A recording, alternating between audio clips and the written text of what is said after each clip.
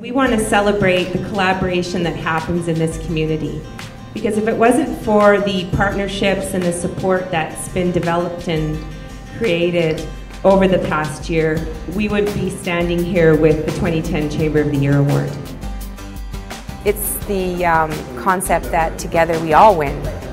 And when people feel that they're all working on something and we're all moving forward and we're all pulling in the same direction, I think that it's easy to get on board and get excited about something. It is such a fantastic community to live in.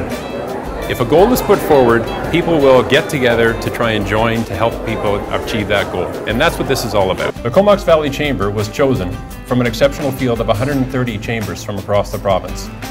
To be nominated and even to be made a finalist is a great honor. The actions of our community, past, present, and future, will be looked at by communities across the province as they try to replicate the many good examples which we lay before them.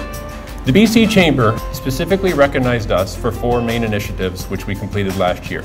First, with the support of the Comox Valley Regional District, we mobilized the community in our Bagless Comox Valley initiative last spring. How did we do it? It was the leaders, and more importantly, it was every single staff member, from stores like Canadian Tire, Home Depot, Thrifties, Brazen, and 84 other retailers that participated alongside of us that resulted in this resounding success. Secondly, we spent much of last summer, fall, and winter gathering builders, planners, and community leaders around the same table to discuss a regional growth strategy for the Comox Valley. Collectively, we asked for environmental protection explicitly to be written into the strategy in keeping with the Comox Valley Land Trust's Nature Without Borders vision. At the same time, we called for a creative regional growth strategy that encourages innovation and investment, not one that arbitrarily draws lines on a map and restricts growth. This is all about finding synergies, bringing people together in order to achieve something greater at the end of the rainbow. Third, we were recognized for our work with local governments to reduce the business tax multiplier.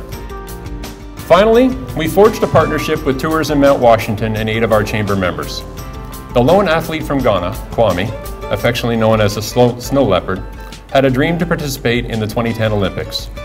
This partnership worked together to bring both Kwame and his team to the Comox Valley to train. Local businesses pitched in. We branded vehicles, arranged public speaking engagements, and helped to coordinate media from around the world. Our community is vibrant, passionate about itself and its future, and is certain to grow in its many successes. Without each of us pulling in the same direction, we would not have been given this award, and so we are thrilled to share this victory with each of the 65,000 men, women, and children of the Comox Valley. Thank you very much.